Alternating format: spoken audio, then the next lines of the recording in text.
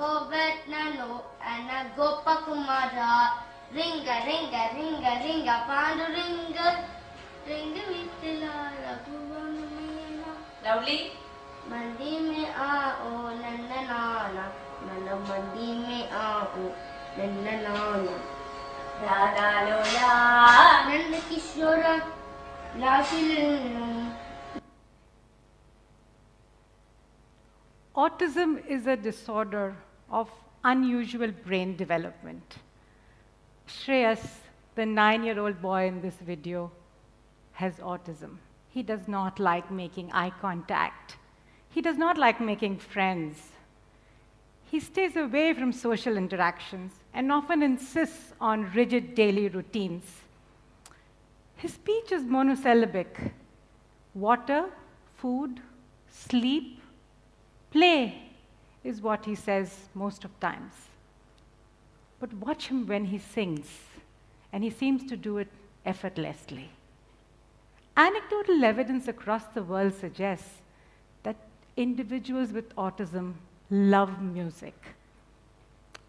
Music and speech are processed by similar regions of the brain. They are two of the most important forms of communication used by human beings. Why then is it that a child with autism who has so much problem speaking, making language, is able to sing so effortlessly? My laboratory at the National Brain Research Center has been interested in trying to understand this.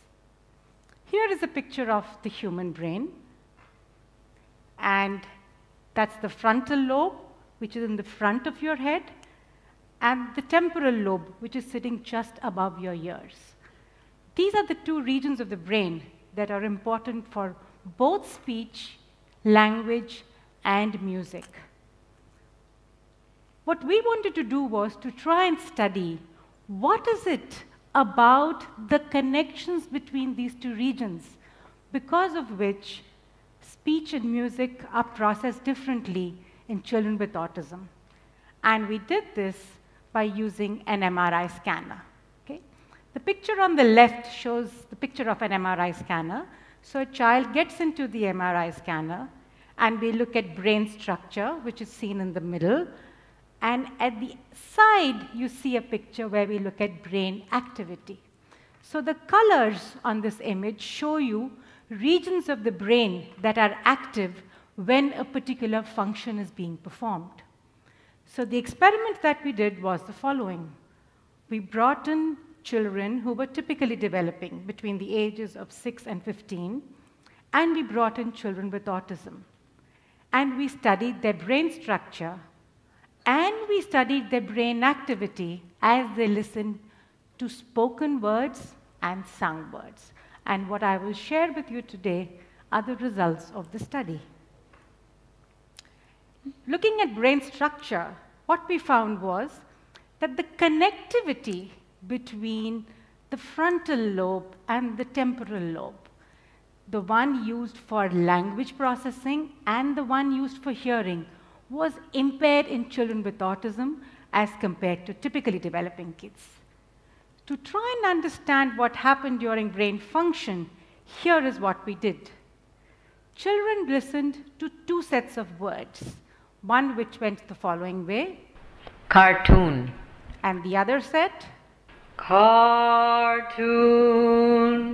So there were two sets of stimuli, one in which words were spoken. There were 30 such words, and 30 more words, the same words, mind you, but now imposed with two tones, and we used only major notes. And here are the results of that experiment. So if you look at the brain activity between the right hemisphere and the left hemisphere, in typically developing children, you see robust activity in both hemispheres of the brain, in the temporal lobe and the frontal lobe. But look at kids with autism, and you hardly see any activity in the left hemisphere. Whilst listening to spoken words, there is some activity in the right hemisphere. So there is an impairment when they are listening to spoken words. But now watch the magic unfold when they listen to sung words. It's almost like voila. Look at the level of activity that you see in sung speech for typically developing kids and those with autism. In fact, in the kids with autism, you see the brain light up like a Christmas tree. So clearly, the sung stimulus is able to engage the child with autism. For me, this was science providing proof for art, right? Here is the best scientific evidence we could find that music, which people had reported anecdotally was working with children with autism, did indeed manage to reach out to them.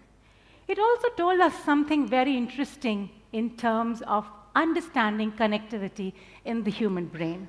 What it told us was that the connections between the frontal lobe and the temporal lobe were dynamic in nature. Whilst they were impaired during speech, during song, they were restored. The network between the frontal lobe and the temporal lobe managed to rescue the activity. So here is the idea that we want to capitalize on and take forward. The idea is, can we capitalize on the fact that sung speech is able to engage the brain with autism? Can we piggyback on this and try and get them to learn things, to engage them by using sung speech? As the story went around after we published it, we found that there were people across the world who were writing back to us to share the fact that children with autism were indeed responding to music. In fact, the first video that I showed you today was sent to me by a music teacher from Chennai, providing evidence for the fact that, madam, here is what you have been talking about. I'm delighted you can now provide me the scientific evidence for that. But the brain has something very interesting otherwise too. It has a phenomenon called neuroplasticity, which is the ability of the brain to change based on learning. So now the idea is, we know that there is an impairment in the structure. Can we try and bring in function to try and change that structure? Because we know that the brain has the ability to change. And nothing better to do this than when the kids are really young. So along with the clinic in Delhi, we've started to work with young kids between the ages of 2 and 3 years. They are both exposed to spoken words and sung words.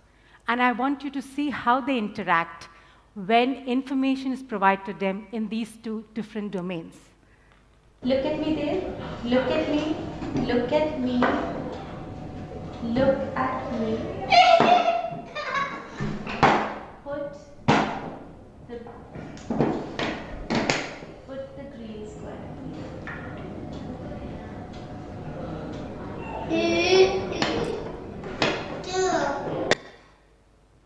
So that's Dave listening to spoken words.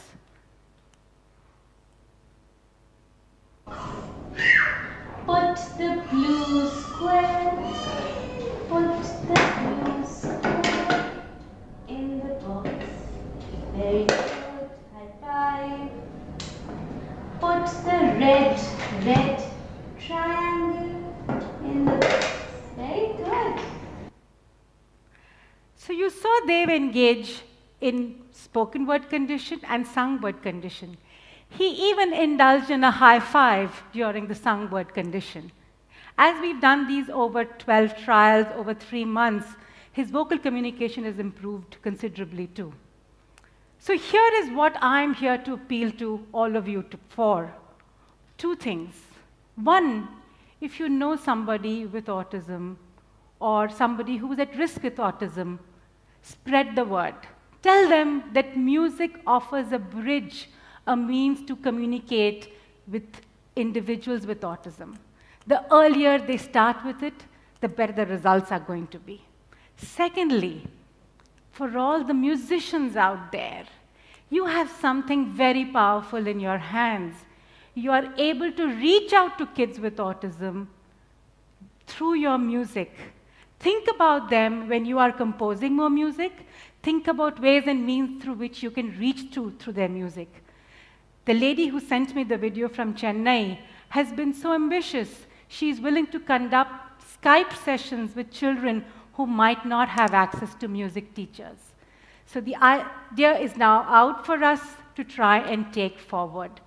As Hans Christian Andersen said many, many years ago, where words fail, music speaks. Thank you.